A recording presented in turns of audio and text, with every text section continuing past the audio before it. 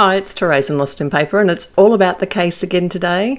And today I'm going to case this card from Marion Vag, and it is amazing.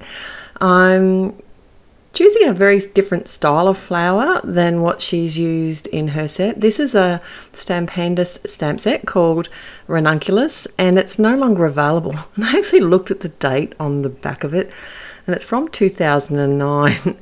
But there is a similar stamp. It's called Ranunculus or Ranuncular Field, and I'll link that one at my blog instead. But it's already set up, ready to go, that stamp. This one you can actually create your own sort of posy of flowers or group of flowers.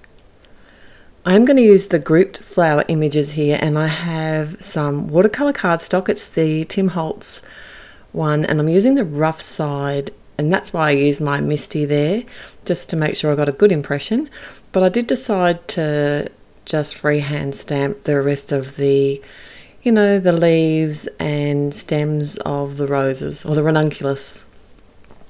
So how I was inspired by Marion's card was by having like the posy of flowers, and also the gorgeous bright colours that she's used.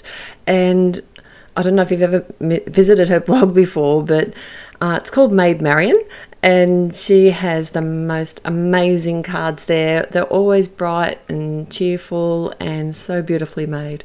So I'll put the link for her blog and the link to her particular card in the description below. Otherwise, head on over to my blog and you can find it all there. So I'm using my Tombow markers today, and I'm using them as a watercolour. I'm both using them direct to the cardstock, as well as I like to scribble them off on the blocks, and then I can pick up the colour that way with my brush. So I do allow this to air dry in between layers, so I just think it gives a better watercolour look, and then I can add depth after. Now I will list all the colours that I've used today, and I'm going to be back when all of the colouring is done.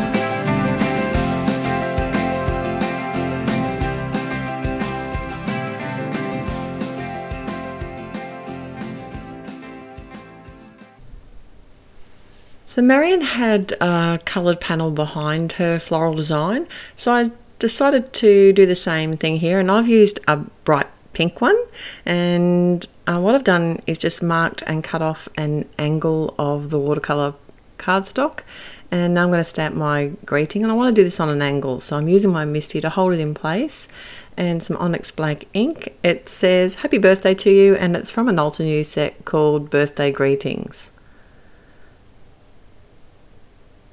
And now it's time to assemble my card. So I've got the hot pink cardstock, and I'm using, it's cut the same size as my card front, which is 15 by 10.5 centimeters. I'm using my ATG gun to apply some adhesive, and then I'm just going to adhere this direct to the card front.